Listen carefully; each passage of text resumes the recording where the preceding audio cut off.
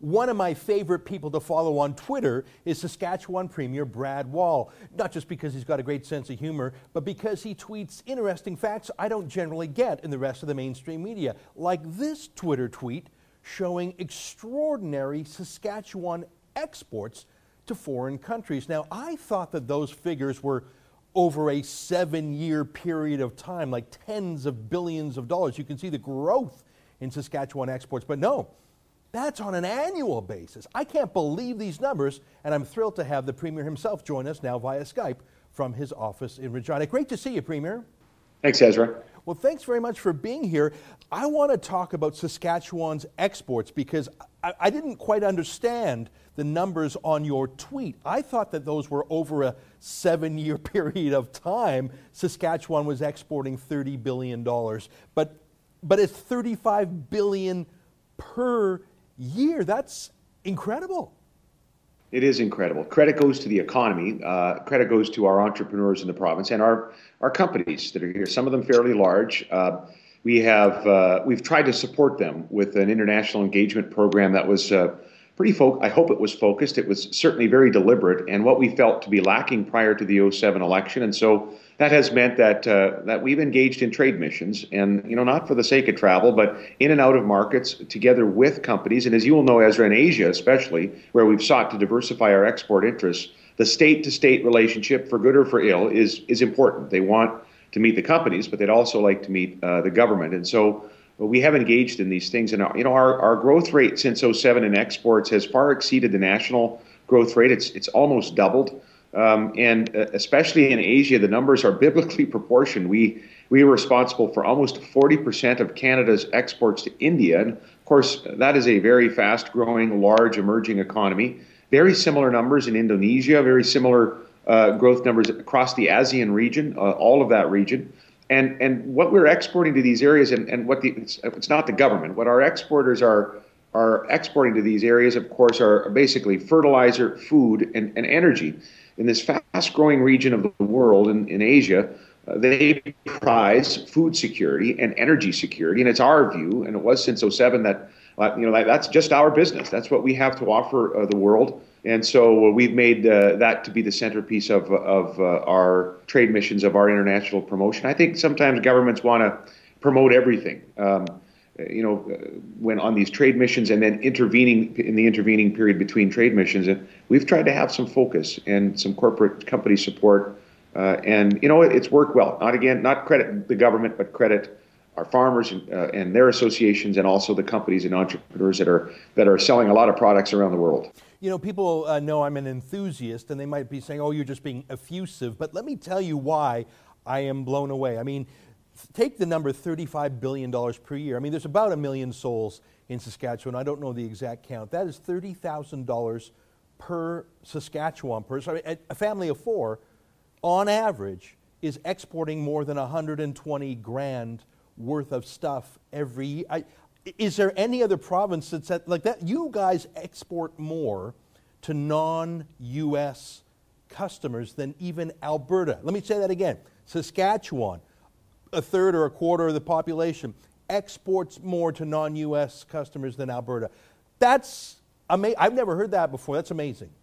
That's absolutely correct, and we have just recently surpassed Alberta. We are, by the way, 1.13 million people, and as you know, for us, population's a big deal. And so when you do the math, you're right. In terms of a per capita basis, there's no province that exports more than us. We surpassed Ontario in this regard. We also, we surpassed Ontario with respect to the export of food, which was a long-standing fact in the country. And we'd actually need to add a bit more value. And here again, I don't mean government getting involved in picking winners and losers, but we need to have the right policies in place to attract companies to add more value to food. But even as it is, this is a very fast-growing segment. The only province in Canada has a lesser dependency on the United States is British Columbia. They have a longer-standing relationship with many parts of Asia, and that has served them well. America will be our largest partner, and this is not a bad thing. It's a good thing. They're our friends and they're our partners, and so we very much tend to that relationship as well. We have representation in Washington, but the state-to-state thing's not necessary there. It's commerce. In Asia, it's different. In Asia, there is a role for government to be able to engage in the markets. And, you know, I need to credit Prime Minister Harper. One of the biggest success stories in exports, if I may very quickly, Ezra, has been the export of uranium from our province. Right. The two most robust civilian nuclear programs on Earth is China and India. And our uranium was not getting into that market. We did not have a nuclear cooperation agreement with either country. Australia did, so they were moving their uranium in, but we did not. The Prime Minister made this a personal priority. He did it in both countries. Recently, we were with he and Prime Minister Modi to sign a 7 million pounds of uranium deal to India, where they are building 6 more reactors and more on the books. 50 million pounds will be sold into China in the next 12 years for their civilian program, and this would not be happening were it not for the company, Cameco, but the Prime Minister. Most of the uranium in Canada, if not all of it's in Saskatchewan. We only have 14 seats, so there has not been the interest from other federal governments. I need to say very publicly that Prime Minister Harper made it a priority. So did we as a government, and this has resulted in huge opportunities opening for this energy, CO2 free, if that's your thing, free energy for those for in terms of that whole debate. In countries that are otherwise building coal plants. Yeah, I like to note that Patrick Moore, the co-founder of Greenpeace, is very pro-nuclear for the reason you just said. I mean, if you're worried about particulate pollution or CO2, nuclear is the way to go. I also note, and you know, there's been a lot of free trade agreements signed in Asia over the last 7 years, but I want to talk about one more thing. I'm thinking of the things you just mentioned, agriculture, potash, uranium, things like that. Much of that moves by rail. So it's going, I understand how it gets to port. But Saskatchewan, in its own way, has also been a victim of the anti-pipeline propaganda, the regulatory snarls, the environmental extremists. In your case, it's more the delay of the Keystone XL pipeline, taking all that Bakken oil and gas to market. In our last moments, give me your thoughts on pipelines and how they're important for Saskatchewan. They're essential. We wouldn't have actually any Saskatchewan oil in the Keystone, but you're quite right. Anything that eases capacity in the Bakken, and 17% or so of the oil in Keystone will be light sweet crude for the Bakken, south of the border, but anything that helps ease the capacity situation there helps us, because there's too many rail cars full of oil in Canada and the United States. Today, the American Railway Association did a report last December that measured the number of rail cars full of oil in 2008 at under 10,000, and now it's in the hundreds of thousands. And so that tells you that more oil is moving by rail, and rail cars is certainly an option, but the most effective way to do it, not perfect, but the most effective, the safest, is a pipeline, and it's hugely important to us. Energy East is a big deal for us, Ezra. I'm worried a little bit about that. You probably heard us engage with our counterparts in Ontario and Quebec. We need to displace foreign oil that you have pointed out that people should know is coming into this country, because we don't get Western Canadian oil to the East Coast. That's just dumb, and we need to fix that so that we are truly energy independent. Let me just educate myself a bit. So the Keystone XL would not pick up Saskatchewan oil? No, it'll come through the southwest corner of the province. There'll be construction jobs, but the on-ramp for Bakken oil for that crude that'll be part of that will be in Montana and North Dakota. That oil, but we have capacity issues through the Bakken, through the entire formation, and anything that keeps oil off of a rail car, even at stateside, it's the congestion that we have to deal with. So it's something we've strongly supported, and I hope we'll see continued support from Alberta. Certainly that'll be from us as well. Got it. So that'll free up rail cars also for the other goods Saskatchewan's trying to sell. I can't let you go without asking you for your thoughts about the new government in Alberta. Now, I know you're a collegial premier and you're a great diplomat.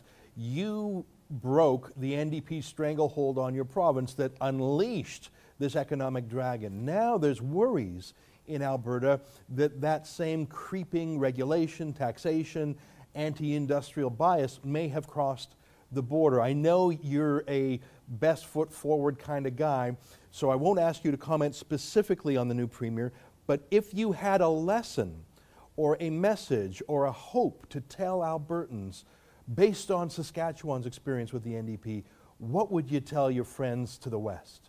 Well, if they asked, and I only would have offered if they asked. First of all, I should say I've already talked to Premier Notley and offered to be of any help that we could possibly be. I had a similar offer from premiers when I first got elected, and Premier Dewar was, in fact, one of the first ones to make an offer to, if I had any questions, that he'd be there. And so I wanted to make that offer. I also wanted to encourage the Premier that Alberta might stay in the New West Partnership, because it's starting to build some success, a critical mass in terms of being a large free trade zone, one business registry right across the region, the harmonization of regulations that make it easier to do business, cooperating on federal issues, speaking with one voice on behalf of Western Canadians.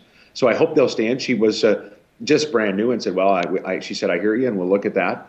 I would also point out to any government, whether it's in Alberta, and we have to remind ourselves of this, Ezra, and that is that taxes are one thing, and we need to always be working we want to move taxes in a more competitive way, including to get our corporate income tax down. But taxes are not the only thing. We've got to make sure, as provincial economies and governments, that we are watching the issues, the overburden with respect to regulation, that we're watching our labor legislative environment. We moved on these things early, and I think it's helped. We've had industry tell us it's helped. We have labor peace, by the way. We haven't, for the most part, certainly. I think that would be a fair assessment. And so some of the dire predictions of labor legislative changes have not come true. And this is important to remember. Taxes are important, but government can get in the way of job creators through regulation, through the labor legislative environment, and that would be my advice, not just to her, but to ourselves and to anyone else that was happened to be crazy enough to ask me for my opinion. I don't want to ask you about the details of your obviously confidential conversation, but did the subjects of oil, gas, oil sands, or pipelines, did that come up, and is there anything you can give us to shed light on the new Premier's views? No, it didn't. It was a very brief conversation. I wanted to congratulate her and offer to work together, and then I encourage her government to remain within the New West Partnership with BC and Saskatchewan, and we hope that's the case. I've heard some discussion, and not from the government there, but some discussion, some speculation about whether or not there will be now a national view from Alberta with respect to potential energy and that confluence of energy and the environment, those policies.